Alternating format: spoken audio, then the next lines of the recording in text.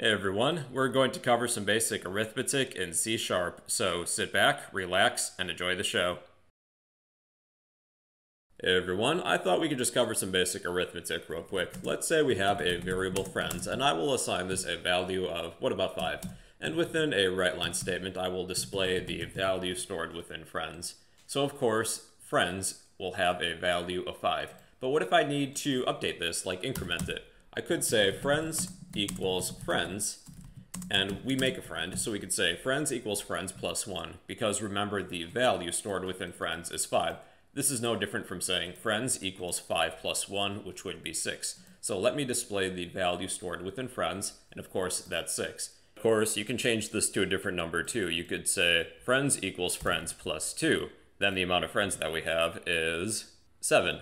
So there is a shortcut of writing this too, because this can be somewhat tedious. What you could say is friends plus equals then the amount that you want to increment this variable by. So if I need to increment friends by 2, I could say friends plus equals 2. And that would do the same thing. That's like a shortcut. So of course that would be 7.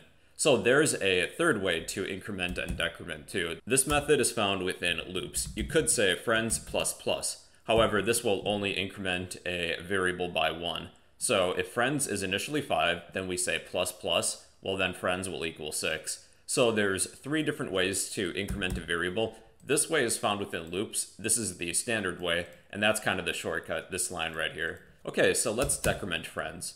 So we could say friends equals friends minus 1, or we could say friends minus equals 1, or friends minus minus.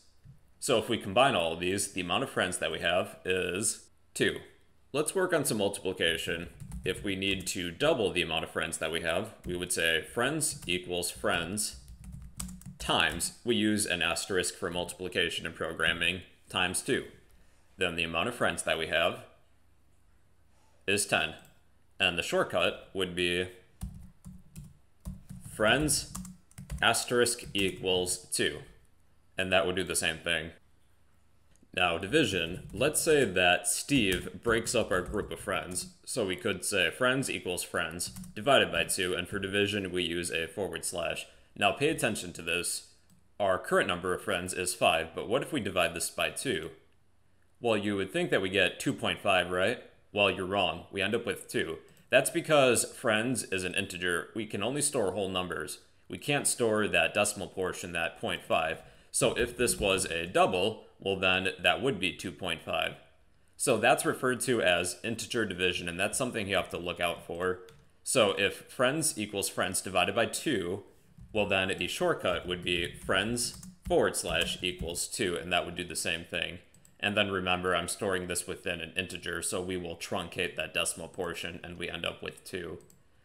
And our last operator for this topic is the modulus, also known as the remainder operator. Now for this example, I'm going to change the amount of friends that we have to 10, so we can find the remainder of any division, but I'm going to store this within a new variable, int remainder. And to find the remainder, we could say friends, then modulus, which is represented by a %, then 3. So 10 divided by 3 will have a remainder, and we will store that remainder within a new variable. So let's pretend that we have a total of 10 people, and we have to break up into groups of 3. So there's going to be 1 person remaining, and I will just display that remainder of 1. But if this was in groups of 2, so friends modulus 2, well, 10 divides by 2 evenly, so there will be no remainder, and the value will be 0.